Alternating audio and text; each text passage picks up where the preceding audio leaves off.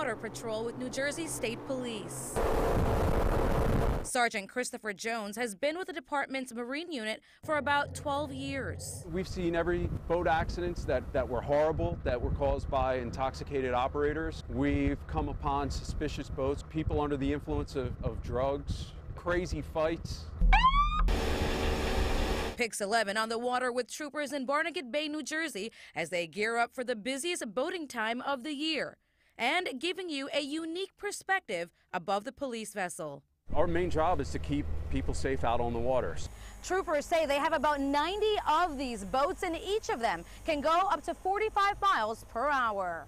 They cover 1,200 miles of the Atlantic coastline and 800 lakes and ponds. The Statue of Liberty go around to the tip of Cape May and all the way up the Delaware River to the Delaware Water Gap in northwest New Jersey. Last Memorial Day weekend, they responded to 892 calls for service on the water in New Jersey. Everything from accidents to speeding complaints, many resulting from drinking while boating. New Jersey's legal limit for blood alcohol is 0.08. You receive minimal fines, lost your driver's license, and as that alcohol percentage goes up in your bloodstream, those penalties and fines get greater. And that applies to the water. When people come out and recreate on the waters in New Jersey, we want to make sure that they get home safe.